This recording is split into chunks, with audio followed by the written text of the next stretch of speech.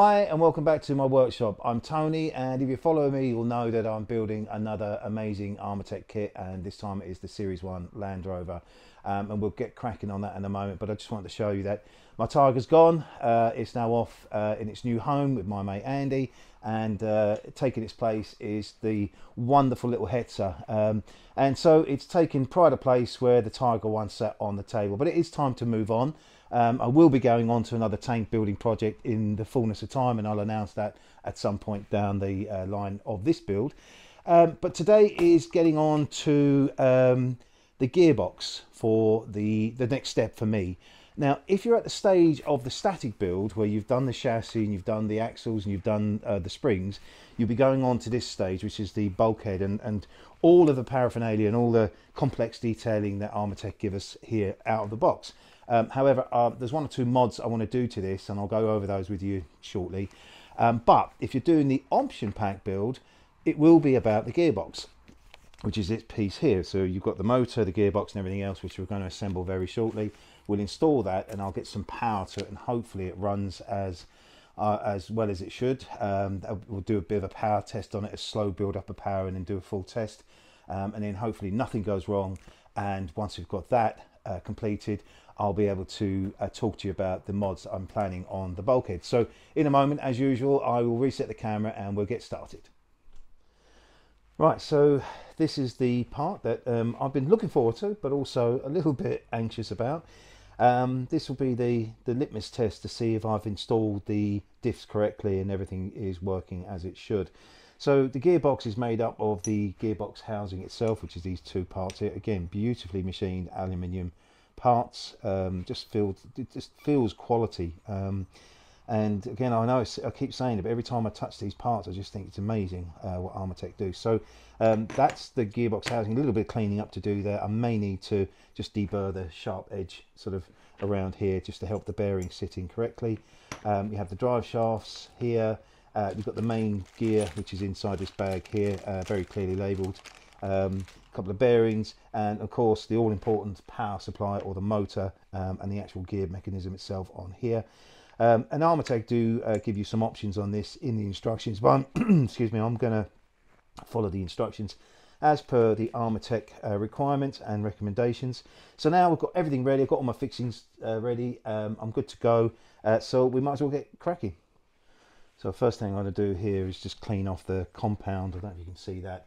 There's some just cutting compound that's left over, a residue if you like, left over from the machining process.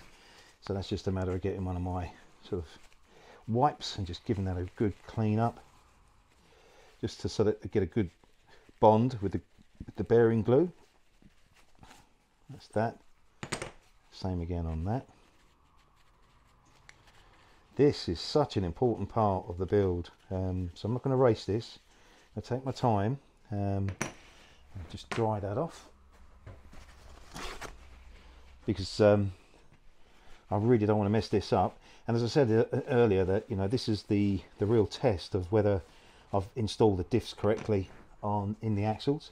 So we'll soon see. So super nervous, but also quite excited. I will now just deburr that's quite a sharp edge on there, so I'll just gently remove that sharp edge. Move the power motor out of the way. Don't want anything getting in that. Here you're all screaming at the camera. So that's that.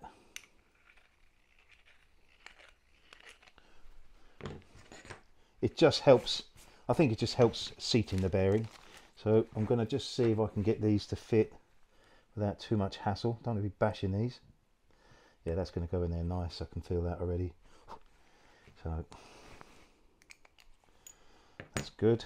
Let's see about this. Well, that's going to, does that feel like it's going to go in there? Oh yeah, that's going to go in there beautifully. I'm not going to push it in just yet. And I think it does help by just taking that sharp edge off and just deburr that. So move that out of the way. And now we can get cracking. Right, first things first, I'm actually going to Loctite these bearings in because I want these to go off fairly quickly. The bearing retainer adhesive does take an hour or so to go off. And I want to get this working straight away, so I'll move this back into the camera. So that's that. Just going to try and pop that in as straight, as true as possible. That's in. Really satisfying little pop when the bearing goes in. That's that. And then on this one, same thing. Again, I am super nervous about this part, but I've been looking forward to it because, you know, this is what sets this build apart from a static build. You know, making sure that everything works mechanically, and it again just pops in. It's such a satisfying noise when that happens. So that's in there again, using the Loctite because I want this to go off fairly quickly. So that's those two parts there. Now we have a shaft that will go through the gear. Let's just open that up.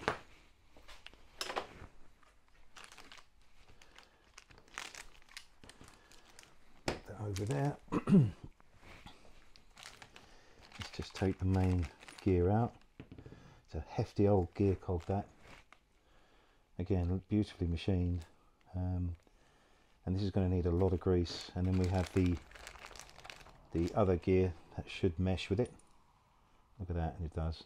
Don't know if you can see that. And this is what's going to drive, hopefully drive the diffs, so those sort of the main axles and main drivetrain and everything else. It's a little bit, you can see it's a little bit sticky, but in time that should, just making sure, just running that around.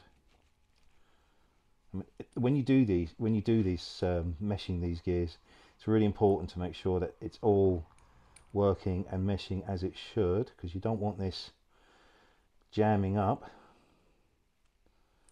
And as I said, I'm going to put quite a lot of grease on this, and now the more I'm running this around, the more it feels right, nice and smooth. So that's that and that.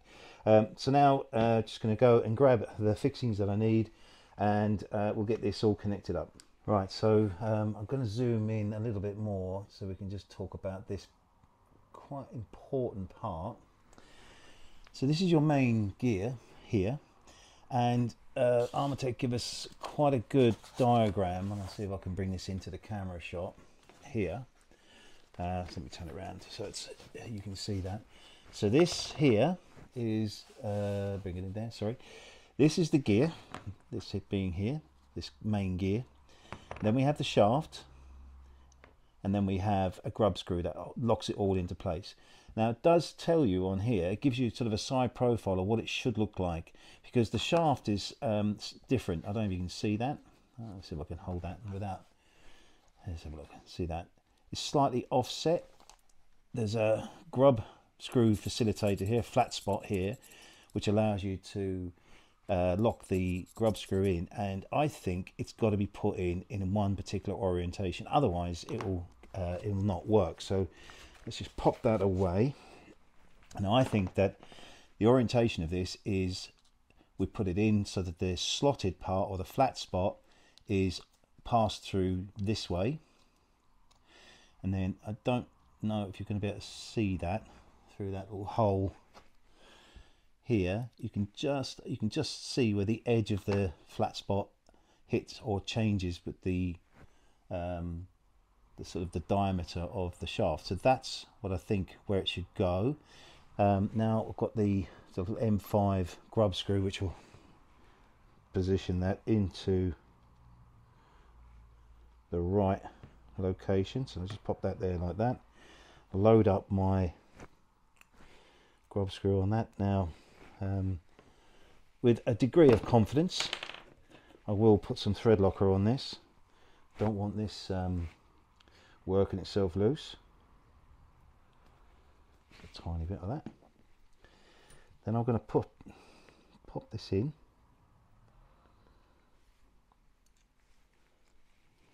Just get that in there for now. Of course, camera being on, it's difficult. I don't know if you can see that. I'm trying to do this so that you can see it. How about that? Now I'm going to wind that back off, and what I want to do is I want to pull this shaft, pull it so it locks onto where the flat spot is on the shaft and where the curved diameter is. So it's probably best if I can show you there. So I don't know if you can see that, can you? There's a flat spot there, so I'm just going to pull that through, with the grub screw almost down, that actually stops it from passing through anymore. Let's have a look, sorry. Just holding that into place. This is difficult to do while I've got the camera, but anyway, that's that. Tighten that off. And that, I think, looks exactly as Armortek show in their diagram. Right, so now just going to test the gear itself inside the housing. So this is the orientations that it passes through, and that's just touching the surface ever so slightly. I think you can hear that. Now I want to just make sure that this plate fits the right way round, and it should fit up. There we go, fits up nice and snug. Just holding that, and there we go, it's spinning beautifully. Yeah, that's beautiful. So I guess if you've got if you put the shaft on and you can't close this up, it's probably because the shaft just needs to go back in a smidgen this direction here. So that's really, I'm really pleased with that. So now we can get some grease in that and then lock this plate into position. So I'm going to get some grease. I don't mind using my fingers because, as you know, I use a barrier cream on my hands, so all of this comes off with no problem at all when I'm finished. Love a bit of grease. I wouldn't be shy about putting too much grease on this because it needs to do its job.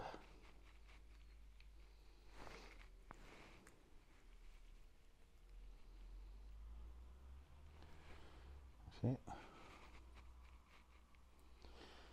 I wouldn't go overboard with it either. You know, you don't want it, you know, leaking out. But you know, a good copious amount, I would say, so it just feels right. And the grease will help with the gear meshing as well. So just going to, before I don't want to make a real mess here, so I've got two clean fingers. I'll pop that back through into there and go and clean my hands.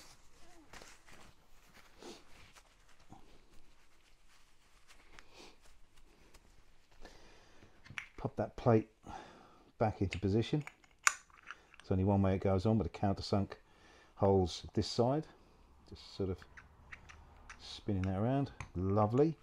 Now this gets fixed together with some countersunk fixings. Again, they're going to be in the bag that comes with the motion option pack.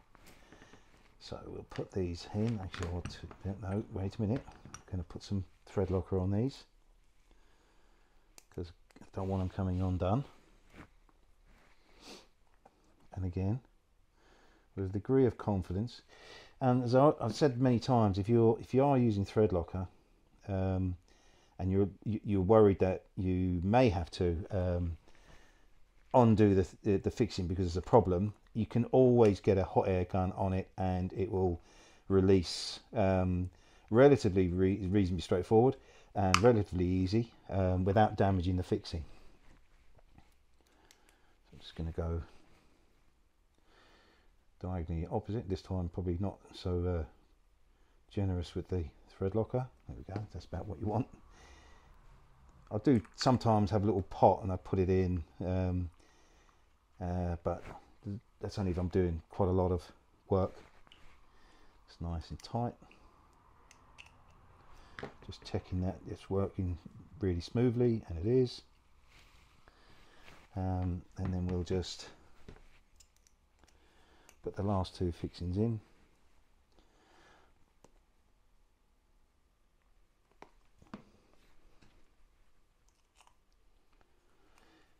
And then we'll be on to the next stage.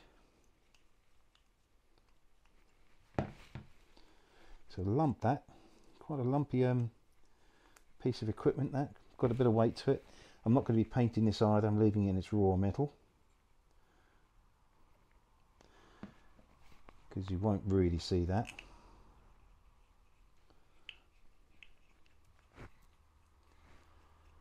And that is that. Making sure that goes around still. So that's that. Next thing, we'll put this plate on and we'll start looking at getting the motor installed. Right, so the next step is, from what I can work out, is the motor gets attached obviously to the gearbox. But ahead of that, we've got a shaft on the motor, and just trying to see if I can get to see this on the camera. There is a flat spot on one side, ready to take a grub screw. Now the diameter of the hole for this gear is far too big for this, so they give you a sleeve, tiny little sleeve that goes over the top of this with a hole in it. You can see that there's a hole in that.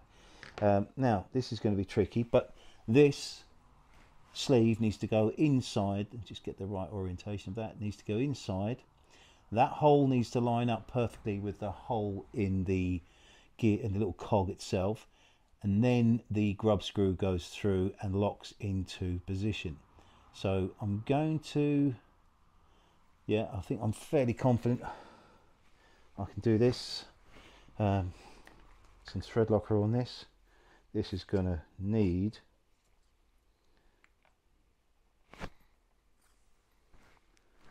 to be locked in place. Now first thing I'm going to do, while I can see it, I'm going to take that grub screw and try and pass it through. See if I can get it to, so I'll take this away from the camera. Yes, it's just passed through that little hole. Then I'm going to slide this over onto the flat spot. I have to slacken that off a little bit.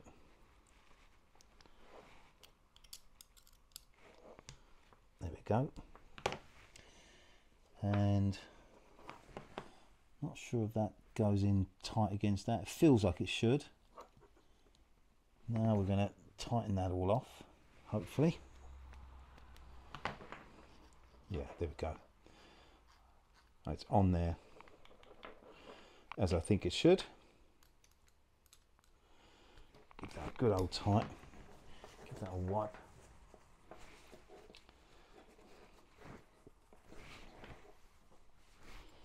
Now we can put this plate in place, and it goes on countersunk holes this side. I'm gonna put it with the Armortek label pointing up. I think that's about right. And we have a couple of 6mm M3 countersink fixings. Let's just make sure I've got the right tool for that. And that is it. Again, just a little bit of thread locker on this. I'm doing this off the cuff, so to speak, so I haven't done a dry run on this, so if I make a mistake you're going to see it. And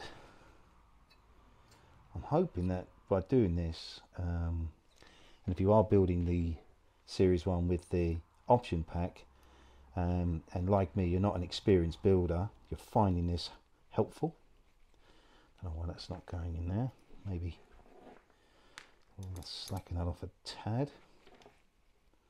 Just to line up the hole. Schoolboy error. Never tighten up until all the fixings are in place. There we go. Yeah, so I'm hoping that this is helping you. Hopefully give this, this gives you the confidence to do one of these builds. Let's just see if this passes through. Yeah, feels right, I think. We'll soon find out. I can't move that because it's got resistance on it. Right, so now put that on there, turn that upside down, and a couple of slotted fixings here, which all I'm going to do is I'm going to put in, these are 10mm cap fixings that they ask you to put in. Always conscious that that's going to go through potentially into the housing, but I'm going to pop them in to start with, and then I'll check to see if it doesn't, hopefully it doesn't clash with the gear itself. I don't think it will, but we will check. So I'm not going to put these in tight for now.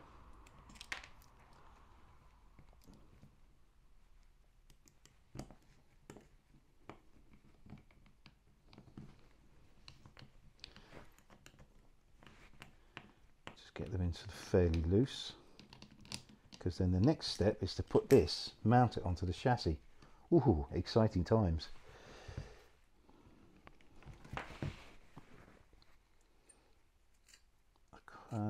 Not sure.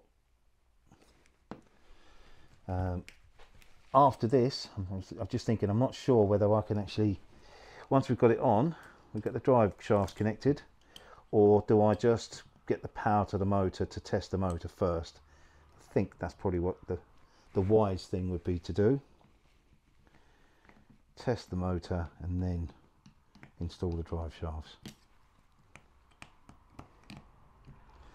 Slacken that off just a tad. So that is that part done, complete, hopefully.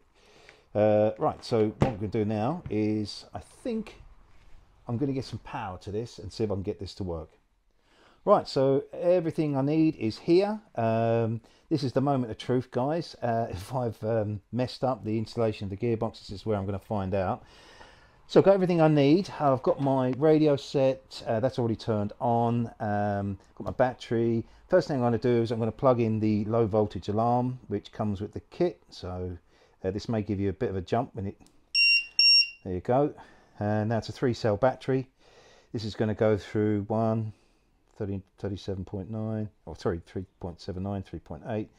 Goes through all the various different cells on the battery to do a test. Now it may drop below, let me just see if I can change that.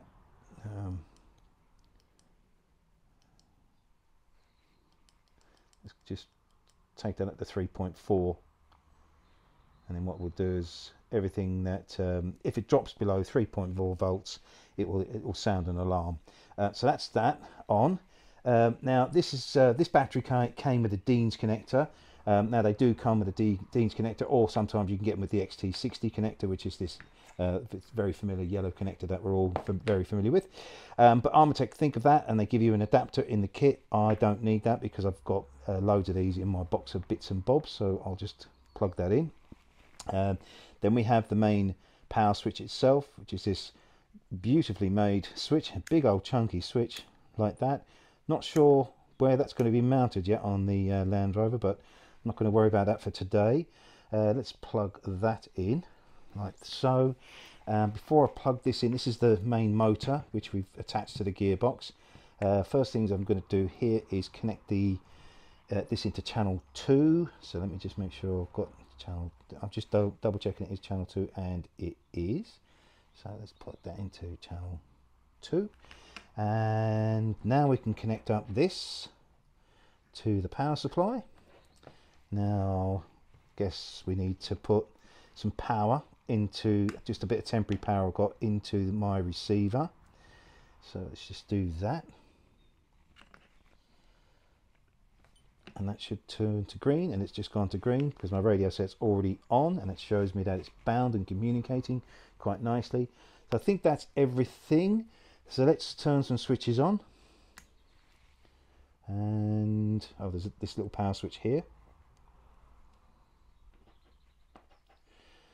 and let's just see, is it going to move? Wow, it's moving. Oh, I'm in love. Absolutely amazing. I don't know if you can see that. Shall I just zoom in a bit? There we go. Whoops. Look at that moving around. Now, I've only got this on a very small amount of acceleration because I want the gears to mesh, because this is all obviously brand new. Don't go hell to leather and damaging it. So let's put a little bit more power. There we go. I'm just going to leave that do its thing for a while. Zoom back out. That couldn't be easier. Again, I know I keep saying it, I love Armortek for how they make things, our life so easy. It's literally plug and play, guys. The instructions that you get with the option packs make your life so easy. and as long as you're very careful and very methodical about how you approach this, you will not go wrong. I'm already thinking though, without the sound or audio option, which will come, I will order that. Already, when you look at all of this paraphernalia here, where's it going to fit inside the Land Rover? I mean, obviously most of it will go onto the bonnet, but I've got to start thinking about how I put all that together and where I put it all and how I set it all up, but not for today. So I'm going to let this run for a few minutes, and then I'll disconnect it all, and then the next job is to connect this onto the chassis, connect up the drive shaft, and get some power to it and see the wheels turn, or the hubs turn, for the very first time. Right, so I've turned the chassis upside down, so I think that's going to be easier to install the gearbox. And now this gearbox goes in, let's just lift this up, it goes in between this main cross member here and its smaller one here, so in that kind of orientation, and there's two long countersink fixings that hopefully will go into this. Just locate them, so that's fine. Let's just put a bit of thread locker on that fixing, because again this is going to need to be in there tight as anything. I've got my angled hex tool, and let's see if we can just locate that, just using that to feel my way to that. So I'm just going to get a couple of turns on that. Okay, that's a couple of turns, that's in and located. Let's do the next one. I'm so pleased, that first test went really well. It's a relief. I can't tell you in words how relieved I am that it went so well. It's just now hope the rest of it go. Oh, there you go, just found that, just located that. Get a couple of turns on that. Is it going in? Yes it is. That's fine. I won't do it up too tight, not just yet anyway. This is all going too well. Famous last words. It's going to go wonky now, you know it is.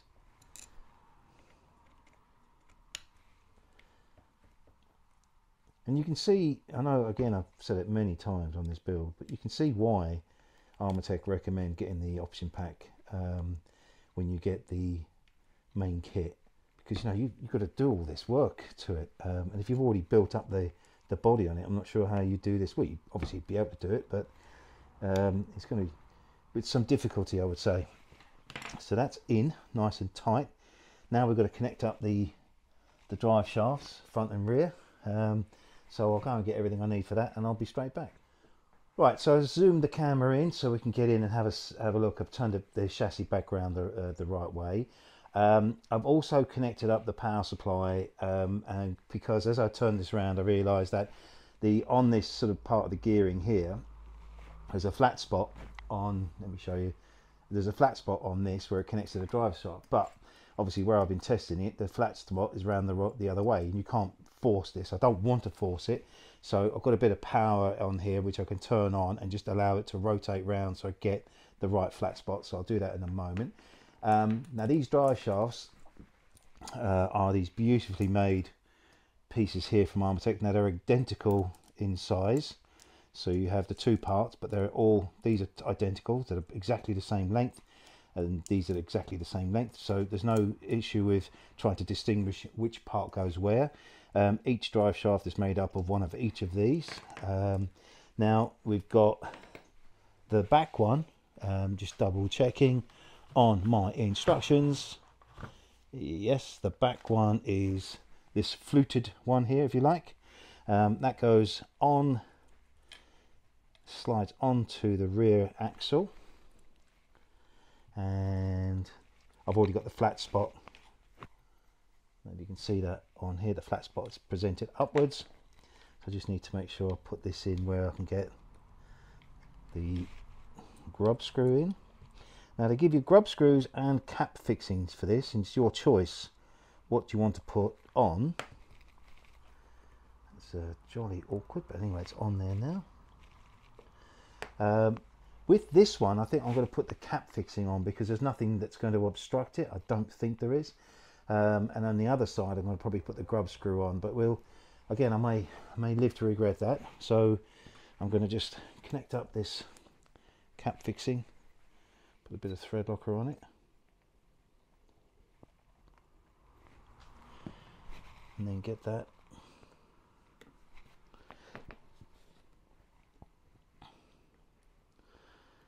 that in on that and try and get it as tight as I possibly can. That's nice. Just make sure that's, yeah. Now this bit here, I need to get the flat spot of that, so I'm just going to turn it on. Let me see if I can get some light on that, a bit more light. Maybe you can see that. Now I've got to just try and rotate the gear around until I get the flat spot. Let me see, I'm trying not to block the view.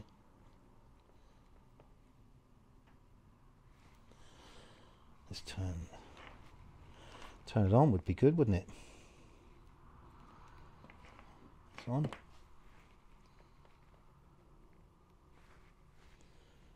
Right, what's going on here?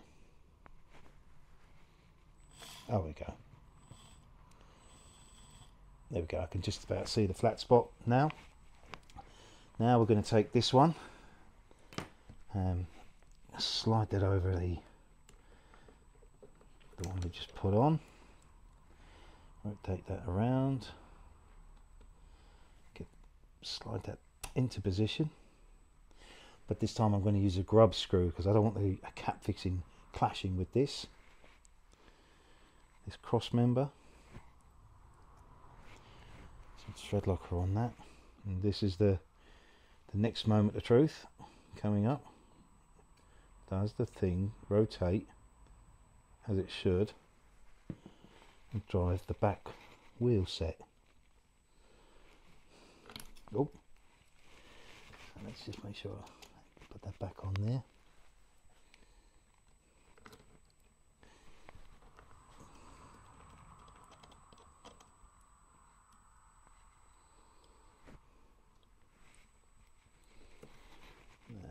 That's it, as tight as possible.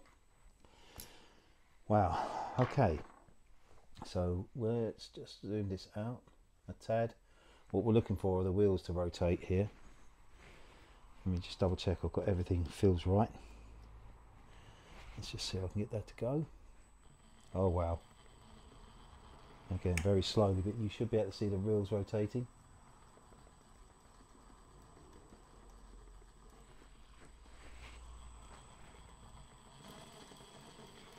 There we go.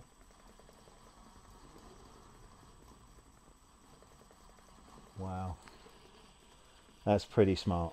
I'm going to be honest, that is pretty smart. Just hope the front ones go as easy as that. But do you know what I might do as well? I might actually, when we dock the front one on, I might actually put the wheels on temporarily just to see how they look and how they perform. So that's it. Right, so that's that one. Turn all that off. And we'll go on and do the front ones. Okay, I have a problem, but I can get around it. So I've attached, as I did before, the fluted one though this time goes on the gearbox according to the instructions from Armortek. The problem is when you put the other part of this onto that shaft, this has to connect to the front axle over this fitting here. There you can see that here, but you just cannot move it enough. There's just not enough angle on it to be able to get that over. Haven't said that. No, you can't without damaging it. I just don't know how I'm going to do that unless I move this axle forward, present the drive shaft onto it, and then move it back into its position. So I think that's what I'm going to have to do. Slightly annoying, but you know, again, it's one of these sort of things. So I have already put a little bit of heat onto these fixings, so I'm just going to release these ever so slightly, just to get me a little bit of movement on the axle. I'm really annoyed because obviously I've got all this set out previously, and I'm not sure how you'd know that unless you discover it yourself. Let's see if there's any movement in that. Yeah, there is. Yeah, slightly annoying. I'm just going to have to make sure that when I put all this back, it goes back into the position as I previously set it. Might have to get some more heat on that one.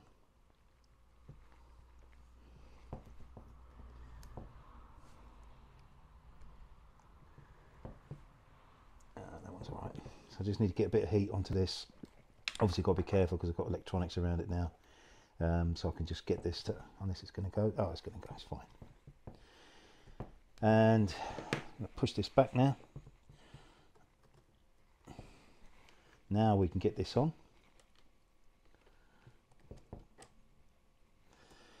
Push it back into position.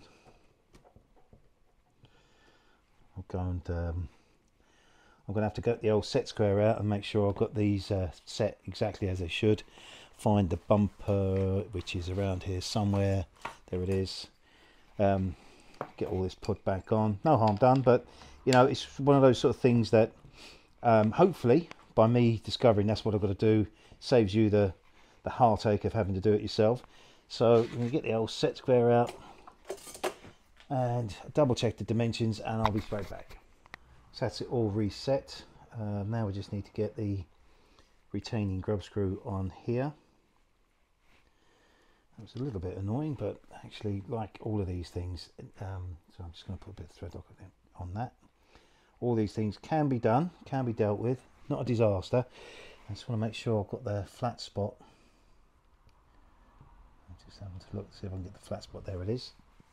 I'm going to put a grub screw on this one.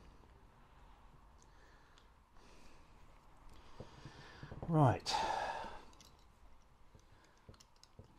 When I've got that, it's all tight. Now, let's see if this, let me just take this bumper off. I'll turn this round and we'll get some power on this, and hopefully it works as well as the rear one. All right, got the power on, everything switched on. Here we go. Yeah, good, look at that. Four-wheel drive. That is amazing. Really, really pleased with that. So really, apart from the one thing with just moving the axle to accommodate the drive shaft, everything has gone according to the instructions, and so far really well. Everything seems to be meshing really well. No real bangs or knocks. Just the normal motorized noises that you get. Do you know what I'm going to do? I'm going to put the wheels on. Okay, wheels are on. I had to do it. Sorry, I had to do it. I've only put a couple of fixings in each wheel just to sort of, see what they look like on it, and I think it looks a beast, absolute beast. Love it, love the way it looks. So let's get some power and start driving. Go forward. There we go. Wow, full, true four-wheel drive. Reverse. Get some steering. Full lock, left and right.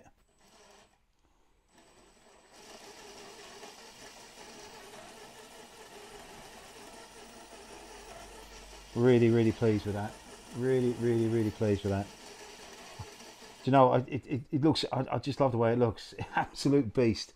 I could probably rag it around my yard right now, but I don't want to. A lot of work to do to it still, but I might give it a bit of a test drive. But anyway, really, really pleased.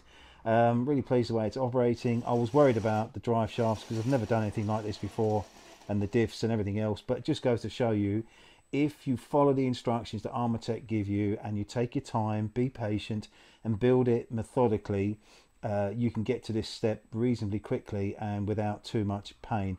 Obviously the only problem I had was the front axle had to be set away to be able to get the drive shaft on, but that was it. Everything else has been really straightforward. That's amazing. Really, really, really pleased with that. Okay, I'll stop playing now. I'll turn the power off and I'll come back to camera. Well, that's it for today's session, and I have to say I'm chuffed to pieces. It couldn't have gone better.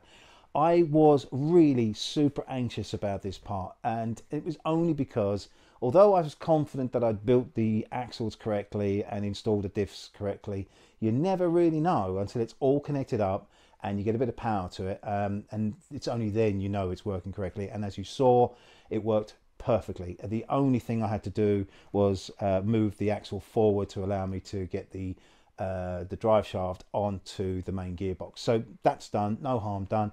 If you're building one of these and you've had a similar kind of setup, I'd love to know if that's the right way. I mean, I couldn't work out another way of doing it, but anyway, it's done. So the next really important part is the bulkhead.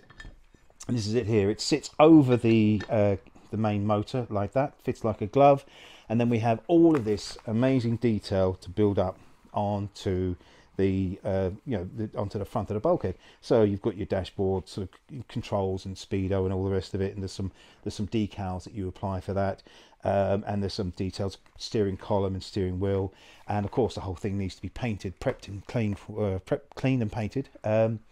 However, one thing that surprised me, and it's not a criticism, sorry Armortek, it's not. I just assumed that the steering wheel would be connected somehow to the steering rack. So obviously when you steered with your radio control unit, you go left and right, the wheels would correspond with the steering wheel turning left and right. It doesn't. The steering wheel is not designed to be connected or be, you know, to have any relationship, if you like, to the steering mechanism of the Land Rover. So I've been looking into this, and I'm thinking I'm gonna have a go at doing something. I'm gonna do some more testing, but I think I've got an idea where I could just install a little servo, split the control of the channel, and see if I can get the steering wheel to coordinate with the wheels. Now, I don't know how successful I'm going to be with that because it's a really new sort of step for me. But if it's successful, I will film it and I will show you how I did it. And hopefully, if you're going to build one of these, it will help you do the same. And I'm going to do it with just very simple stuff, so, you know, stuff that you can order off the internet and without any real expense. So I'm going to sign off by saying thank you. Thanks for joining me today. Thank you for the amazing support you give my channel. All of your comments and all your thumbs ups and all your subscriptions means the world to me. And if you're new to my channel, please subscribe, because we have a load more work to do on this particular build, and I will be building another tank, and I will let you guys know a little bit further down the line what my plans are regarding that. And so I'll sign off finally by saying I'm Tony. I love building these amazing kits from Armortek. Thanks for joining me today, and I look forward to my next session.